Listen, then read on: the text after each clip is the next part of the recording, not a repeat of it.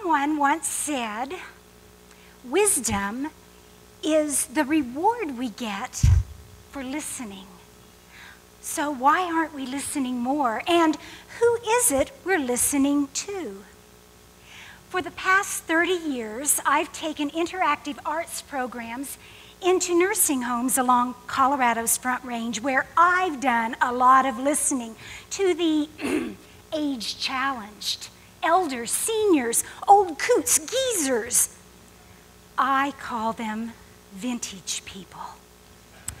Not village people, vintage people.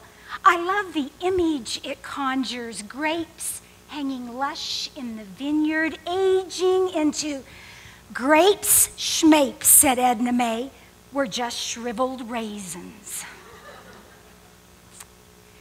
Seniors are our nation's largest and fastest growing population, especially with the tsunami of baby boomers flooding in. I could quote all sorts of statistics, but I would rather introduce you to some of my favorite vintage people, and with the help of my husband's photography, give voice to their forgotten faces. Why? Because they say things worth listening to. Each of them is a library of story, of knowledge, of opinions. Oh, the opinions. Take politics. Wilbur. I hope this president isn't all vine and no taters. Fern, 91. When it comes to the government, sometimes you get, sometimes you get got. Alma. The more I listen to politicians talk, the better I like dogs. Vintage people face the future fearlessly. Nellie, 94. I'm the last leaf on my family tree. Let's hope the wind don't blow anytime soon. George, death doesn't bother me any. I figured in the beginning we was created equal. In the end, we'll be cremated equal. Manuel, 99. Oh, there's a light at the end of the tunnel, all right. And someone's out there waiting to switch it to off. Vintage people are open, candid. We speak our minds, said Murdy. Anything else takes too much time, and time is something we don't have. Oh, do they speak their minds? No topic is taboo, not even sex. I know. I felt the same way you probably do when I first discovered that they could have those thoughts at their ages. I was doing a program, finishing up, packing up, when John wheeled over to me, grabbed my arm with a surprisingly vice-like grip and said, "Great program, Carol. Are you married?" "Well, yes, I am," I said, "with 4 kids at home." He gave me a broad wink. "Don't bother me none if it don't bother you." At 40, I was feisty. "Well, I think it would bother my husband." "Oh, shoot fire," said 105-year-old John. "If I was only 10 years younger, I'd give that man a run for his money." Vintage people are people who give us sound advice. They also live the sex we just talked about. Take Bill and Audrey. Bill, she's still got some snap left in her garters.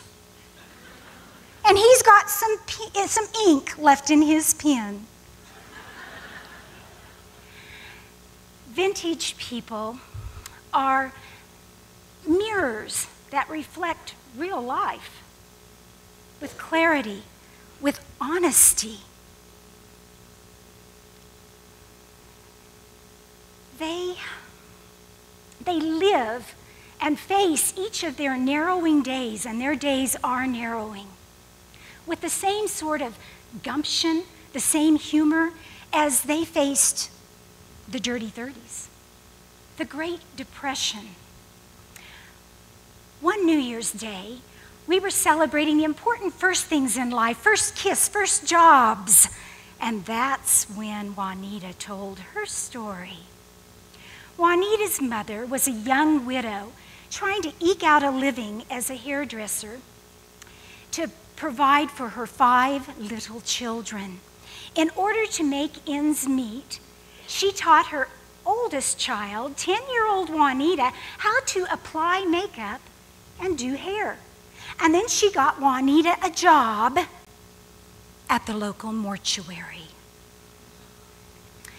Night after night, Juanita's mother would come home bone weary from being on her feet all day and tell stories at the supper table about her disgruntled clientele, never satisfied with a hairdo, a hair color. One night, Juanita giggled, "Mama, you should come work with me at the funeral parlor. None of my customers ever complain." Vintage people distill decades of experience into profound and free advice. Thorn, the best thing to save for your marriage, for your old age, is your marriage. Marie, 101.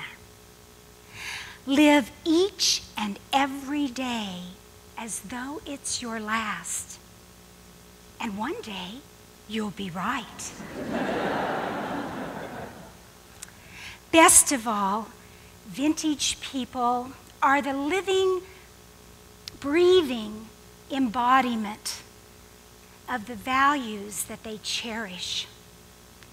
One Veterans Day, I asked the 3 veterans in my audience to close the program with their best military salutes. Gene, with freckles where his hair should be, sprang to his feet and snapped a crisp salute. Arnold was next. A veteran of Korea and Vietnam, he struggled to unfold himself after sitting for nearly an hour. "Oh, don't get up." "No, ma'am. A soldier stands to salute." Arnold positioned his spit-polished walker, heaved himself up, and saluted. In a room gone totally quiet, all eyes shifted to the other end, to Rusty, where he hunkered in his wheelchair like a cornered animal. Arnie's right. My legs might not work anymore. I can't stand at attention. But I'm standing at attention in my heart. Inch by inch, Rusty raised a gnarled hand to his forehead and saluted. Vintage people are our national treasure. They have a lot left to say. Are you listening? Thank you.